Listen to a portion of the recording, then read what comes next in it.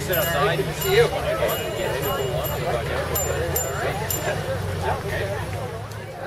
You could use a bell. This one busted on me. Oh, yeah. Hey, Very I also just want to right away with paper now. I'm talking about one, right? Yeah. I know what you mean. You're like, oh.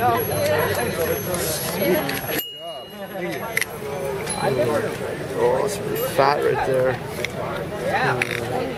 It's gonna fit down there like that, I think.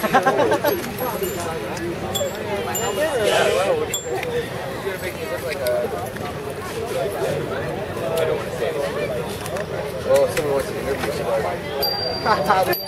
they might be there first. There we go.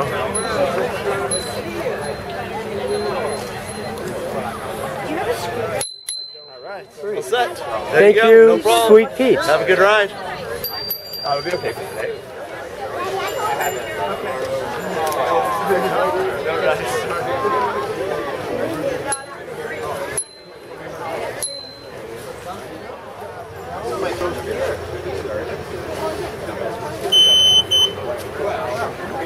That's my bell. That's a pretty good bell. I got the air horn. Oh, there's okay. I didn't know what he. Oh my God, I was gonna say a few. Our bells. So can you all please ring your bells?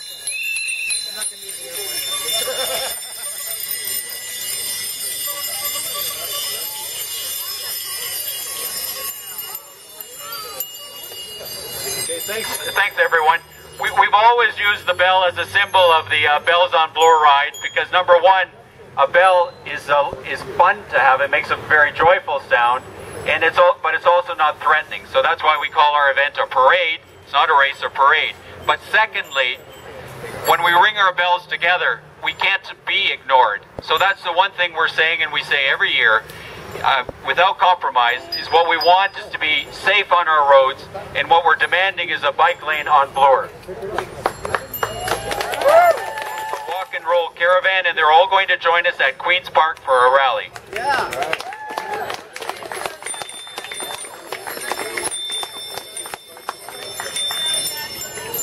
We're going to hear from Councillor Mike Layton in a moment. And then we'll hear from Angela Bishop, who's a longtime cycling advocate and a proponent of bike lanes on Bloor. And then Bob Shenton will tell us a little bit about safety arrangements for our ride.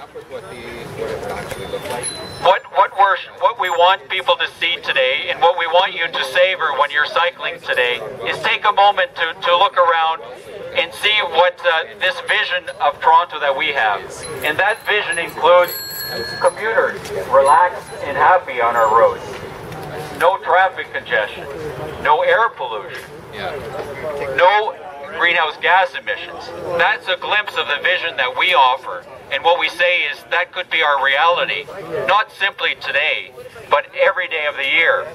And what we need for that vision, that glimpse of reality to become a reality, an everyday reality, is we simply need City Council and the province to start getting in the game of making, not only saying that we have a right to be on the roads, but that we have a right to be safe on the roads, and that they will provide for us bike lanes on Bloor and across the city.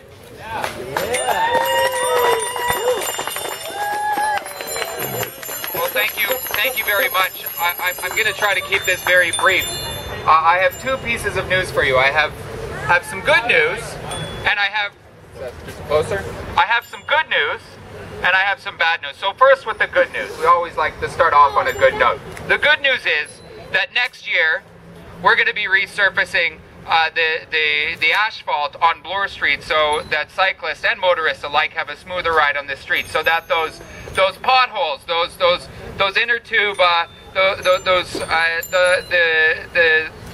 the rim breakers, that's what I was looking for. The rim breakers that we have all along Bloor are going to get all smoothed out, and that's really good news. But the bad news, and you can ring your bells for that, but the bad news is that our council has made a decision, and made a decision last year, not to proceed with an environmental assessment that would look at improving the safety of bike infrastructure along Bloor, and that is very, very bad news for cyclists.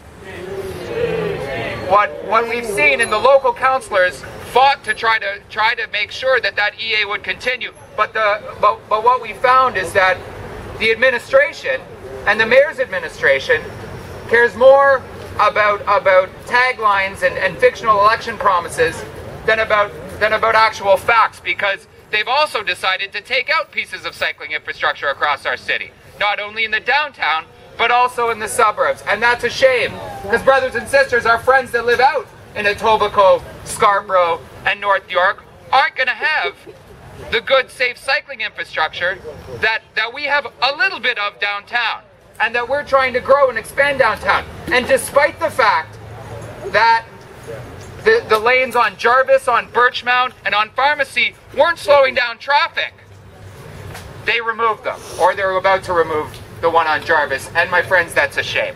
But I'm going to go back to a piece of good news, and that's because with groups like this and organizations like this and Cycling Toronto and the community that has been forming around the removal of lanes and forming around, yes, the addition of some separated lanes in this city, we hope, the community that's forming around that is gaining a stronger voice.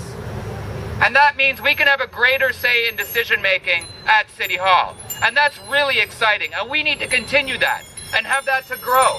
Not only downtown, so talking to your friends, but talk to your colleagues that live in Etobicoke, in North York, in Scarborough, in Malvern, in Rexdale. Talk to them and get them joining on the movement. Get them contacting their councillors. Get them organizing to elect city councillors that respect the safety and the health of cyclists rather than just the movement of cars on our road.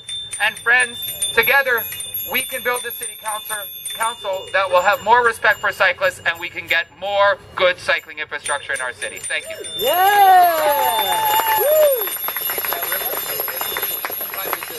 Next year, in 2013, from Spadina to Dundas Street West, all of those councillors are on this orange leaflet, and we tell you how to drop them an email, so please drop them all an email. You can CC them and tell them you want them to put bike lanes on that portion of Bloor that is part of their riding, including Mike. So remind Mike he can put bike lanes on that portion that includes Bloor Street within his riding. That's a council decision. I'm not allowed to make it myself. Okay. On arterials we are. Okay. Not on Bloor. Okay, great. He said it's a council decision, so contact all your councillors. But the good news is that although the city council has killed the Bloor Street environmental assessment, we do not need an environmental assessment to put bike lanes on Bloor. We do need council to approve that though, and that requires every one of us here to commit, please, when you leave here today, to drop an email. And if it's your councillor that is one of these 5 councillors, Baleo, Van, Layton, Perks, and Doucette, please make special note to have a relationship with them and tell them next year you want, when that portion of Bloor is being repaved, that you want bike lanes on that, and then they will pressure the rest of council to do likewise. So I'd like to close off with a poem by my friend Bicycle Bob, who is a real visionary for the bicycle movement living in Montreal. And he said, cars, cars everywhere, what a stink. Eliminating our feet, packed together street by street. We had nothing to like, then we rediscovered the bike. And the good news is that cities across North America are rediscovering the bike, and there's a new movement called the Green Street Movement. And at least 20 U.S. cities are developing very concerted bicycle lanes throughout their cities and have doubled, many of those U.S. cities have doubled their bicycle ridership. This is the decade for bike lanes in North America. We will be reaching for what the cities in Europe are doing. It's happening now with shrinking budgets and austerity measures. The best way for cities to reduce budgets and to accommodate for growing populations who are moving through the cities is to get people out of their cars and onto safe bike lanes. So now's the time to start lobbying, and it starts with Bloor and Danforth. Thank you for all your efforts. Safety instructions, and please take a moment to thank the police for being with us today when you see them. Hi, folks. Do you hear me? Yeah. What? Just a couple of things. One is we're not racing today. This is going to be a nice, slow, sedate ride. We want everybody to see us all along the way. Right? And we've got families, we've got children, we've got a fair number of people here, so nice and slow. Don't get out in front of myself and Angela, who will be at the very front. Don't pass us. Stay behind us. Also, leave a little bit of room on the left side near the center line so that the police can get back and forth as they need to. Leave a little bit of room around yourself so that if somebody stops suddenly or somebody has a spill, you don't crash into them. Right? So just try to be as safe as possible. And remember, we're working with the police. The police are here to help us along our way down to Queen's Park. So let's have a good ride. Thank you very much.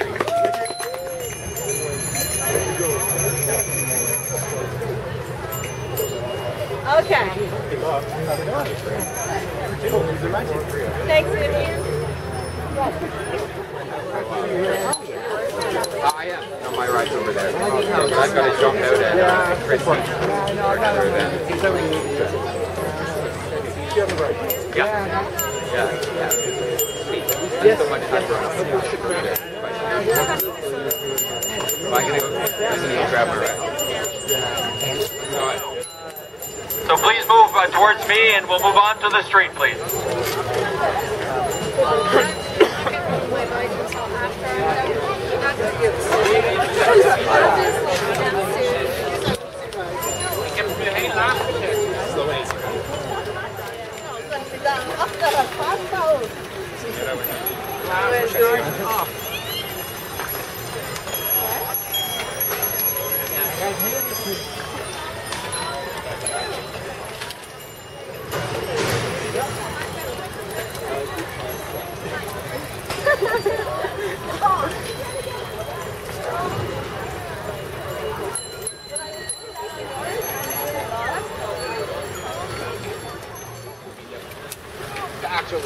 Actually laser cam. But you're right. That's what the law says. Our You get to go home.